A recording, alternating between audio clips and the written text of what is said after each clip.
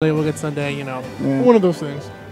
Oh, so this is funny. This is the classic here. No, it's funny the Nicko's body language when he saw K9 sit down. Like, he just like roll his eyes and it's like, oh god, this guy again, like more Sheik. I hate Sheik, especially playing S.Bruce's Sheik. I'm sick of it, man. I mean, we've talked to like Nicko like several fire and dices where he says like when S.Bruce is playing on point, like his Sheik is the scariest thing to fight because he's just like so, I would say precise and quite a tactician. Like he starts playing extra patient, and you feel like you have to start approaching. So what happens when like what he's talking about is K9 when he like chooses his plays away, or I don't know what makes him play his way, but he plays like at a very safe distance while also reacting to you. So you don't feel like you can approach him with anything unsafe or pretty much like any type of aggressive option. Kind of like what's going on right now. Right. He's trying to like assert that right now. But yeah, and in the moment you like try to overextend, you like he's punishing you or resetting neutral. It's one of the more difficult things about dealing with Sheik. Wow, right, carrying him that fair right across the stage. This is K9 stage to play with Nicko able to get back in. Nice. He did the angled down dancing blade first. If you do that, it does combo into the tipper last hit. And at the ledge, like on smash field, can kill really early. Yeah, Nicko in general has just had a lot of fun just going Marth. Even having a lot of more success with Marth versus Sheik lately. So yeah, Nicko was the best I'm so sorry. Nicko was the best West Coast Marth for quite some time, and then decided to pick up Sheik, had fun with Sheik. Nicko kind of a little bit in a break. I know he's not really focused on going to a lot of tournaments as he used to be, but I do know the one character that he was really known for back in the day was his Marth. Yeah. So I do like to see his Marth come into play. Oh, late air dodge still gets caught, but he's able to save that jump and gets a ledge jump tipper up there. That's actually really good on Sheik. Oh, another wow. I haven't seen that in a very long time. That was actually really good for the percent Sheik was at and the rage he had. That was really nice. Double jab to tipper up there. Also very hard to like know that's going to happen in DI appropriately, so that was really good. Does get to poke the ledge. Oh my goodness, almost gets a double shield break attempt. That one, if he chose to block, would probably broke his shield if he did counter. So this is good. I think this is why Nicko really likes this matchup or this character over Sheik, is because even though Sheik can kind of like take the first stock and hold on to rage a little bit, he can't really abuse it because he's too slow. And like his kill options are a little bit too telegraphed. But with Marth, he can hold on to this and like keep playing his same game and possibly just kill K9 like right now. Oh my god. Okay, still even at 178, K9 is starting to have a tough time killing. That's kind of one of those things about Sheik. She loses a lot of her combos at the high percent, so now she's forced to find different options.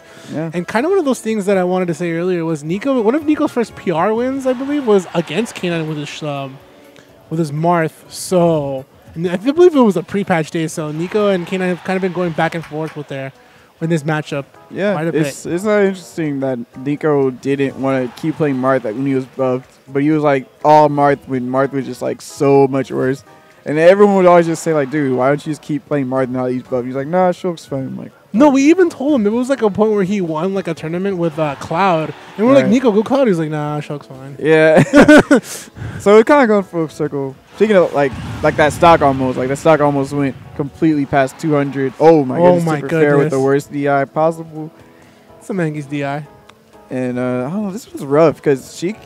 Actually, I feel like when Marth's at low percent, she can't go for that many of her like basic setups because you can either just up B out of it, and it's because like if you guys probably wondering like how can you up B out of it? It's because up B is frame 1 in the air, frame 5 in the ground, and it also has invincibility on start too. So if he even throws out a move, like, he'll just beat it out. But K9's doing a decent job bringing this back. Still very hard. Yeah, gotta be careful not to get hit though. And Nicko can't find those tippers, and we all know how he's looking for them. Oh, that was so good. Almost actually gets the platform assist on that stock. Nicko has to chill because K9's just been finding the opening. He needs to slowly bring this back. Casimir chill just a little bit too long. Try to see if we can catch that air dodge with like a jump bounce. I like how he covered that though. Nicko went back to the ground and K9 able to cover those with the needles, and K9 brought it back. I want to say that stalled forward throw made that forward throw bouncing fish like more easy to follow up on, like more easy to be like true. Like I know Zenu would tell me like Man, it sucks playing against K9 sometimes because like he keeps grabbing you at high percent, and then next thing you know, like at high percent, that forward throw bouncing fish just works. Yeah. So dang, K9 actually just brought it all the way back, dude. Nicko literally just had to hit him with one single one tipper tilt, like up throw probably might have been enough. Even a down tilt, like if you actually got down tilt with tipper, that could have been a really tough time against Sheik. Would have set it at such an awkward angle, but K9 gonna get all possibility of Sheik decides to go for a little more, but I would say control and kill possibility. And he goes Diddy, so I'd like to switch for him. I think this is another one of Marth's difficult matchups. Oh, let's catch him jumping off ledge. Oh wow, he's like these down tilts coming in. All are looking crazy right now. Yeah. Yeah, I think this is one of Marth's difficult matchups because when Marth kind of wants to space fair, Diddy's can low profile it pretty well. Yeah. And if he catches him in the air, he just forward airs him. Also, he doesn't have that many options around banana at the ledge. Yeah, once Diddy's able to set up that ledge banana, it could be pretty tough for Diddy. I'm sorry, Marth. Diddy just has to look at Marth's recovery and start looking to see where they can take it from there. But I haven't seen K9 go for that banana play at the ledge at all. Oh, nice. Yeah, that was really smart from Nicko. React to the high monkey flip. A lot of Diddy's do that like on an autopilot type of recovery. And yeah, that was really good awareness from Nicko to catch that with the tipper up there. All right, so this is K9's ledge guard here, though. I feel like he just let it go, but he's running and bringing it slowly back, trying to find the grab. Yeah, it looks like a misinput dash attack, but does get to shield the downward angled dancing blade that does tons of damage. That would have been exactly what Nicko needed to push the lead pretty far. I do believe some characters like Fox, they can get out of a downward dancing blade. So you have to bring them at a little bit of a higher percentage. Something like 40, that starts to slowly change the base for that. Okay. Good stuff to Nicko, though. He's actually playing really well in this first stock, just playing as... I was going to say playing as evasive as possible, but unsafe dancing blade on shield, down to the up smash, the classic. Oh, nice. Wow, yeah, he recognized that low percent. Marth can throw out a lot of things, so he just threw out his move, hit him, and then immediately put the shield up to punish the landing. Nice. Nicko starting to run in with shield, looking to see how K9's going to be tossing in those down tilts or forward air. So Nicko's starting to move in defensively, and that's kind of how I feel like he should be doing, is moving defensively and start looking to punish K9 that way. But now K9 is controlling the stage. Yeah, that was a really good down tilt on the jump. Fortunately for Nicko, he didn't go for like a down smash or any type of edge guard because he had no jump. Oh, scoops him. Air dodge punch. Oh, he actually gets reversal. Tries to get a grab on the top platform with his own, but K9 just pivot grabs him out of it. It's kind of any man's game here. Nicko could find it pretty much a tipper here, and it could be his game. Oh, forward air on the jump. Does he get to the ledge in time? Oh, that was almost a forward smash there. Yeah, that was a really good pivot grab from Nicko. Oh! Goes high again. I'm pretty sure he felt a little bit of a PTSD there, what happened the last time. Yeah, but that was a really good mix-up on the timing from Nicko. It made it very tricky when he was going to do it, but... Okay, he's off stage. Luckily, Battlefield keeps him alive just a little bit, but it's nice. Swats him for grabbing the banana. Kind of makes his recovery up a little bit, but oh wow, that was very fortunate for Nicko that he didn't get punished for that up beat. Fortunate indeed, but Nicko gonna go for that quick couple pummels. He can't go for the up throw kill just yet. He needs to bring Diddy just a little bit of a higher percent. This is Battlefield. Yeah. We're playing very safe here. Nicko knows though that Diddy has a lot of kill potential if he just does anything unsafe. Alright, lucky it was a tipper down, so it's easier to live that one.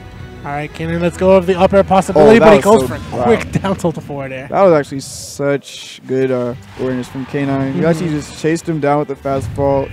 I think he might have air dodged or buffered something. And then K9 just saw the opening with the down tilt like immediately. Down tilt fair. Really clutch play from K9. As usual, like there's very few times where I just see Nicko just get shut out by K9. They always have really close games. But K9 finding himself up 2-0. Yeah, Nicko's going to have to run the reverse 3-0 versus one of his hardest people to play. See if he can get it done. Not going to be easy at all, though. All right, Nicko starting off with a quick dancing blade, sending him upward. He's able to get that percent, but now K9's starting to come slowly back. K9 has to probably hold the shield a little bit more against Dancing Blade, but I know that if you take more damage with shield on Dancing Blade, if shield goes for the downward one, it can break the shield. Yeah, that is true. And there's the aggressive dare from K9. Both these guys actually fall with aerials in situations where other people want to air dodge and just jump away. They just want to like establish like, no, I'm not scared. Yeah. Here's my hitbox. You gotta do something about it. But here comes Nicko. Oh, nice. Oh, nice.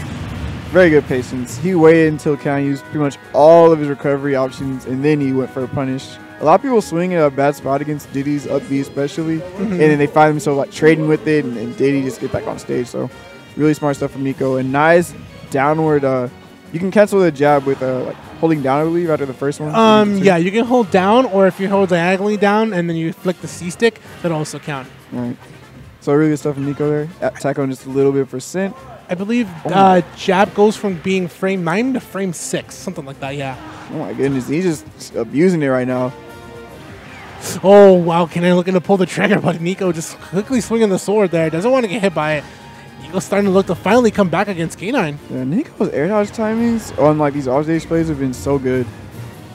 Okay. A B nice option. Nice. That was a choke play, honestly. That really was. The Nicko choke.